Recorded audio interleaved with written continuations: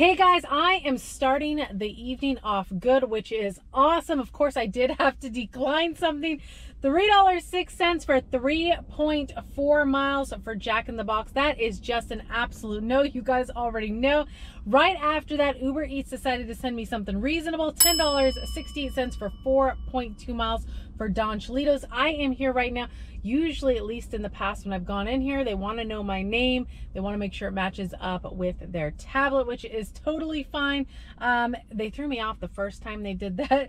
And then I was driving to Don Cholitos and Spark came through with a good one. It is a 45 after the hour pickup, so I will have time to get Don Cholitos dropped off and time to get over to Walmart to pick up the Spark order. But it was for $17.76 for 4.8 miles. Now it is 2 orders. They are both at homes from the looks of it. Doesn't look like anything crazy. Should be a straightforward, a good order, which I love. So we are rolling already. We're gonna go in there and pick up this order and hopefully it's ready. Don't look very packed here, so typically that could be a good sign. So we're gonna find out. We're going in.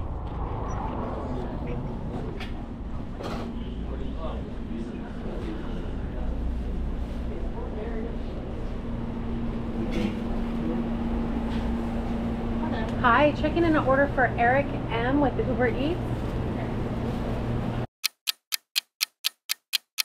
And that was perfect, thank you. Order was ready, but sure enough, she asked for my name. I was prepared for it this time.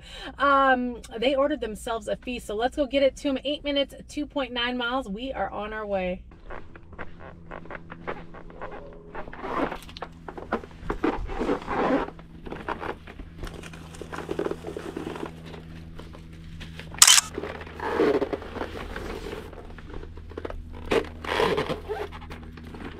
All right, guys, I have arrived to Walmart. I have checked in. There are 2 other cars here. One of them's getting loaded up with water. You know, the big things of water can be a driver's nightmare, especially if it's like to the 3rd floor. So we're gonna see how long it takes me to get loaded up, keep these wheels to moving, but I made it on time after I dropped that last order off. Straightforward drop off. It was a house, so those are typically easy. One thing you do got to remember to do when you drop an order off is make sure to confirm the address with your eyes. Sometimes the pinpoints can be off. I always double check to make sure I'm at the right address. I've had some customers leave me comments that their orders have been misdelivered, so do pay attention to make sure you are dropping it off at the right location. So we're gonna hang out and hopefully they'll be right out with my order. All right, guys, I am all loaded up. Got the first order, or one of the orders, in the back seat, and then the second order in the trunk. The only thing is, this happened to me the other day, is one of the bags like had a tear in it, like a hole, and thank goodness I noticed it because there's like something wet in there, probably produce or something that made the bag wet, and then there's like a hole. That thing probably would have tore on me. Thankfully, the associate that was loading my car had extra bags, so I double bagged it because that would not be good. Taking it up there and the bag just explodes. I mean, everything goes all over the place. No good. Hopefully they bring back those other bags like with the handles. They seemed maybe a little bit better quality. Sounds like they're out of stock right now, but regardless, we got some bags. Let's go get the first order dropped off. 4 minutes, 1.1 miles.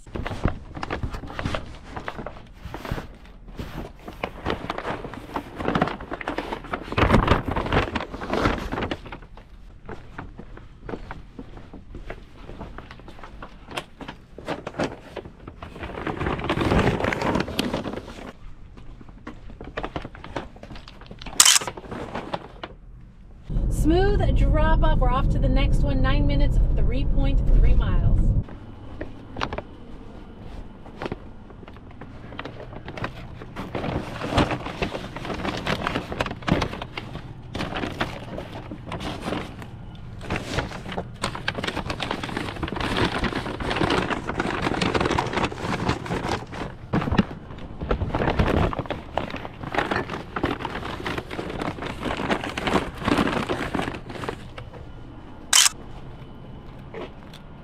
So the last Spark drop off, it got dropped off, but it was confusing. The customer did leave notes. I had to read them a few times. It seems like, and I could see this happening, their order getting dropped off at their neighbor's house because their address to their place is like on the side of their neighbor's garage. and then the neighbor's address is like on the side of their door. And come to find out, I guess there's a walkway off to the side of the garage with another door. That door belongs to the address that's on the side of their neighbor's garage. Totally confusing. And when I pull up, the neighbor's screen door is open, and so I'm thinking, is this where it's supposed to go? And then they're telling me that I need to deliver to the door on the side. Finally put it together that the address off to the side of the garage belongs to the door off to the side of the garage. Super confusing. Got it dropped off, seen the customer grab the order, so all is well, but could totally see how another driver is delivering the order to their neighbor because it's confusing. But I read the instructions a couple times, all is well. Anyways, it took a while. The orders just like dropped off a cliff. I finally got something, but it wasn't good. $2 for 2.2 miles from Ubereats, and I'm like, absolutely not. I'm gonna hold out. If not, I'm gonna have to go home. So finally, and I've been keeping an eye on this order from Spark. It actually started off with $7 for 2.9 miles. It is one order. They're calling it an extra large order, some heavier things in there. And I'm like, I'm not gonna deliver it for $7, 2.9 miles. What if there's a wait? You could run into issues. You have to make sure it's worth your time. So and there's no tip, but hey, if I'm getting paid for my time, I will deliver the order. So I'm watching this order circulate. It keeps coming back. You know, it came back at $7 a few times, and finally it got up to $10.73. So I will deliver it for $10.73. Again, 2.9 miles, one order. I am here right now, and it's stating it's an ASAP pickup, which probably makes sense because nobody took it for a bit until the pay went up, which then I took it. So we're gonna go pull in, check in. It looks like there's one car over there right now. Hopefully it'll be right out. Get this order dropped off. I'm not sure how the night's gonna be. It's, you know, take what you can get. Make sure it's worth your time though. All right, we're heading over there to check in. All right, I am all loaded up. It didn't take them very long to come out. All is well. There are some bigger items, but it is a house. I did forget to mention that, so it should be straightforward.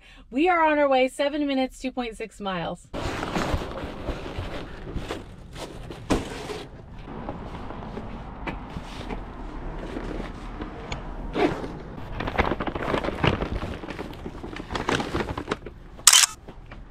So that order took me a few trips. There was some heavier items in there. The big thing of water, I'm sure you guys seen, some other drinks and some heavier bags. So got it all dropped off. Thankful that it was a house rather than an apartment. That would be a pain, especially in my area. A lot of our apartments are stairs.